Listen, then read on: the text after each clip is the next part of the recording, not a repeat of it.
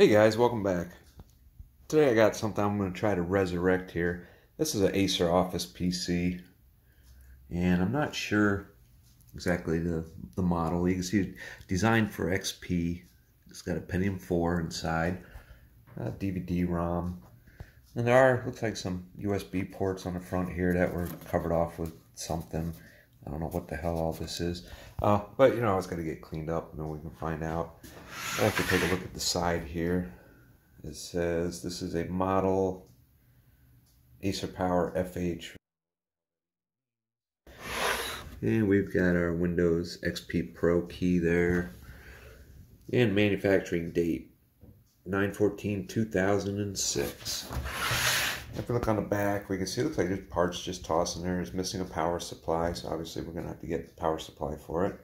And you can see we got PS2, serial, printer parallel, VGA out, 4 more USB ports, Ethernet, and then our audio ports, so there's no expansion cards in here at all. And on this side we've got our air intake for the CPU. So let's go ahead and pop this open. And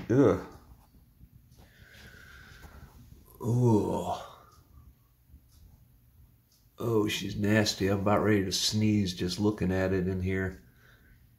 Oh, this one's dirty. I haven't even looked inside this one yet, and I can see why. I see the fan is just bouncing around in here. Oh, that's cake full of all kinds of nasty shit. This is the little shroud that goes from the heatsink to like close to this thing, so I can just suck in air. We got some dust bunnies in there. I gotta lay this thing on its side here. This thing is something else. Wow.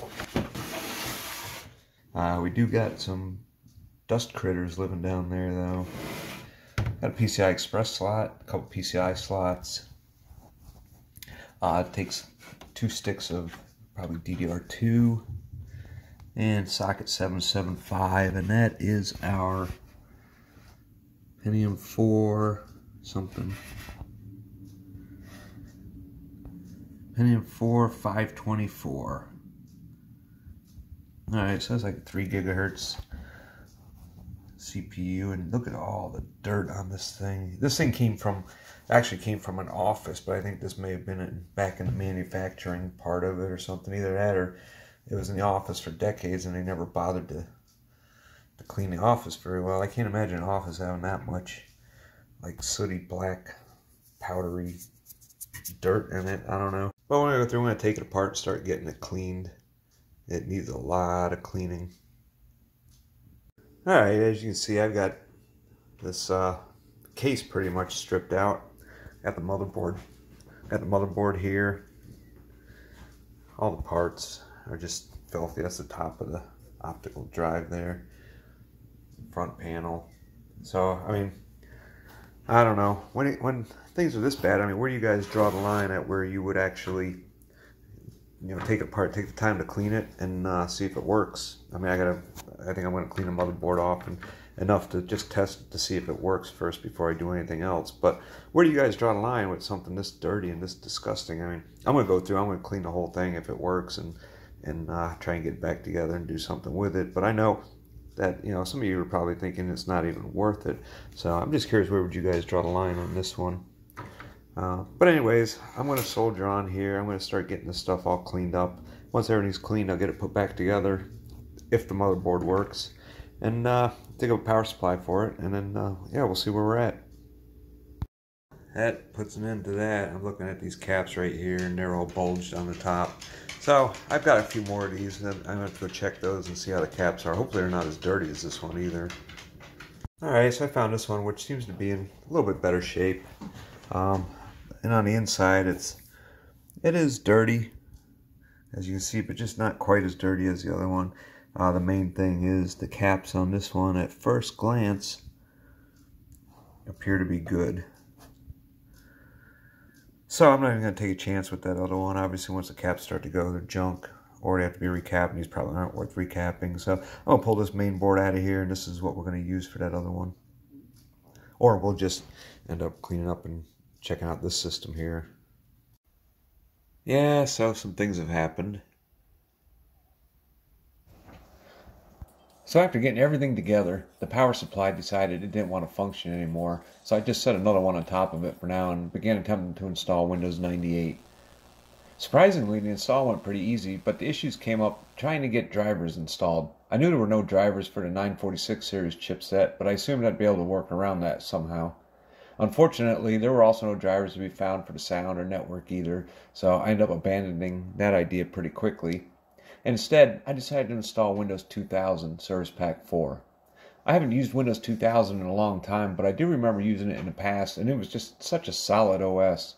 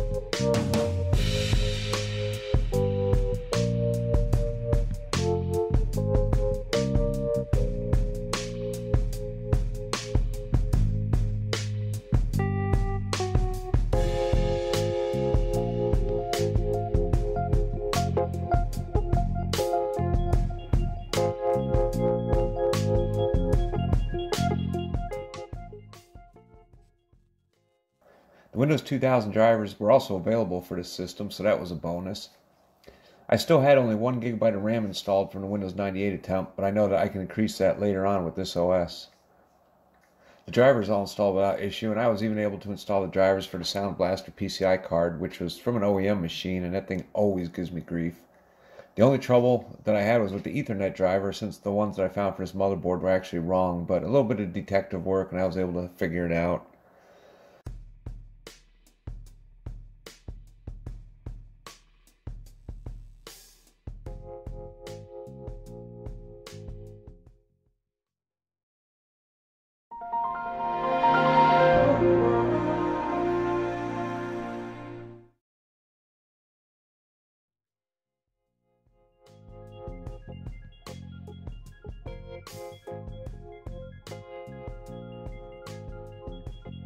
And I wanted to see if the system would pull off some games using the 946 integrated graphics. I didn't expect too much, but it actually did a little better than I thought it would, as you guys can see here.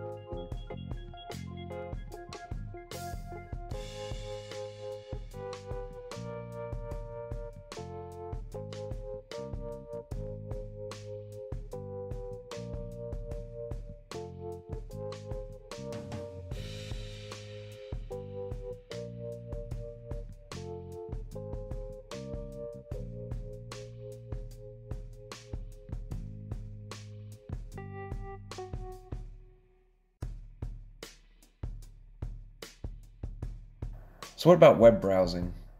Well, thanks to a lot of patching and an extended kernel patch from a Japanese guy known as Black Wing Cat, I will link his site below, you can run Firefox up to 52 ESR, so almost any site you go to will work, even YouTube if your CPU can handle it. I'm going to leave some links below for the Firefox version and the update pack that includes all the updates as well.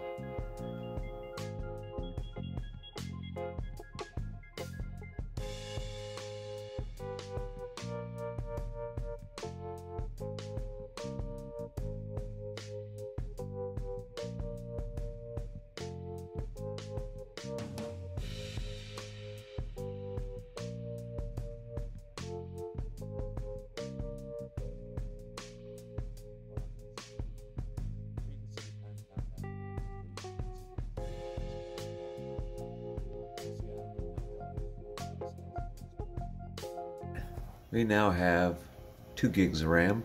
I did add another stick. We have a Radeon HD 2600 Pro, our Sound Blaster sound card.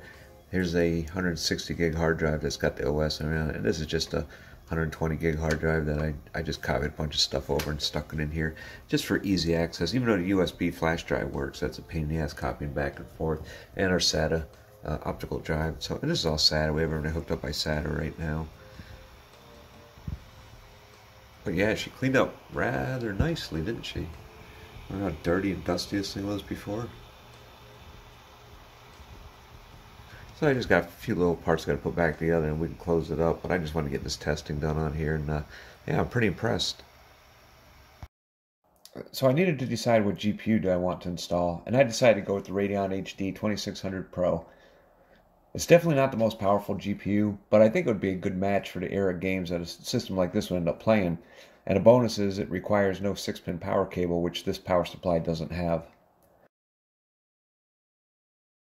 Unfortunately, there were no official drivers available for Windows 2000 for the 2600 Pro, but luckily that's something else that Blackwing Cat has been working on, and the first driver I tried from him worked like a charm.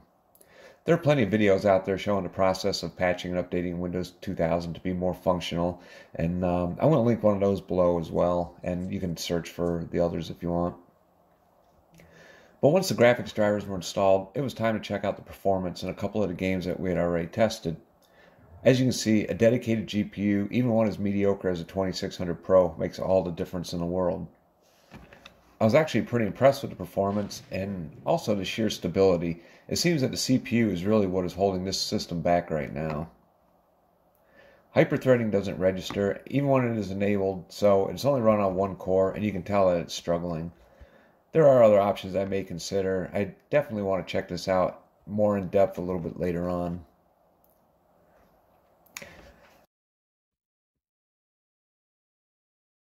So I gotta say, I was actually pretty impressed with the performance and also just the sheer stability of this, trying to go through different drivers and stuff. It seems the CPU is really what's holding this system back right now. Hyperthreading doesn't register even when it's enabled in the BIOS, so it's only running on one core, and you can tell that it's struggling. There are other options that I may consider. I definitely want to check this out more in depth a little bit later on. Windows 2000 was always a standout for me. It never crashed, never had driver issues, and just had the simplicity without any of the crap. It was rock solid for the enterprise and server market, and it had support up until 2010, which was pretty incredible. It supports multiple cores as well as up to 4 gigabytes of RAM, unlike Windows 98, and it has way more driver support by far. So we'll have to see where this project takes us. Who knows what's in store for the future with this system.